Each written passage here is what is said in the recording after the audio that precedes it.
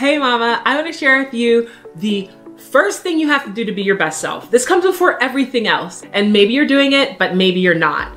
If you want to be your best self, you have to take care of yourself. It's that simple. You have to prioritize yourself, because if you're not taking care of yourself, you can never show up as 100%. If you're not taking care of yourself, if you're running on fumes, you're gonna be a lame mom, you're gonna suck at work, you're gonna be cranky around everyone, you're not gonna have energy to wanna do anything, and you're just gonna be going through the motions. And going through the motions never gives the same result as when you're actually present, engaged, and involved.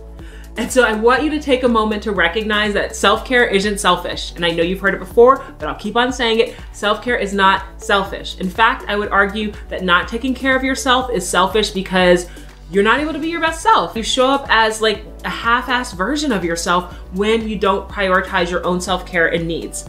So I need you to know that it's important. It's important for you to do this. It's so important for you to take care of yourself, because mama, when you do, your family's happier, your place of work is more profitable, and your community gets better.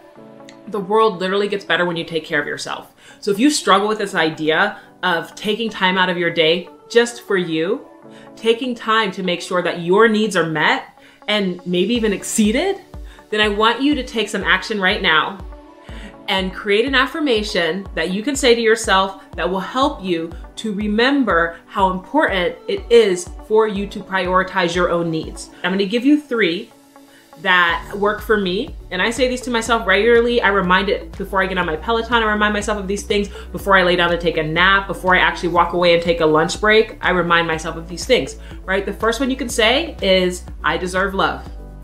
I deserve love, and I deserve to love myself.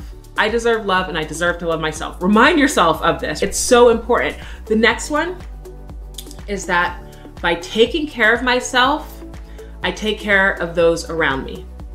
By taking care of myself, I take care of those around me.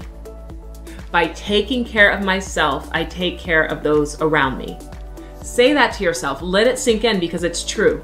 And the last affirmation I want to give you to help you start to prioritize self-care, start to prioritize meeting or exceeding your needs, is that taking the time to replenish my energy makes the world a better place.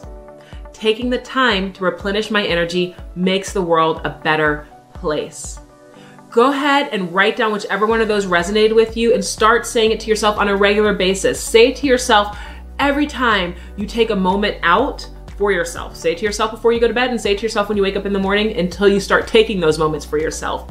I know that the world gets better when you are at your best, when you are giving 100% of who you are, and you can only do that when you take a moment to care for yourself. That's it. Please take some action. I want to see the world a better place, and I want to see you happy, full of joy and peace.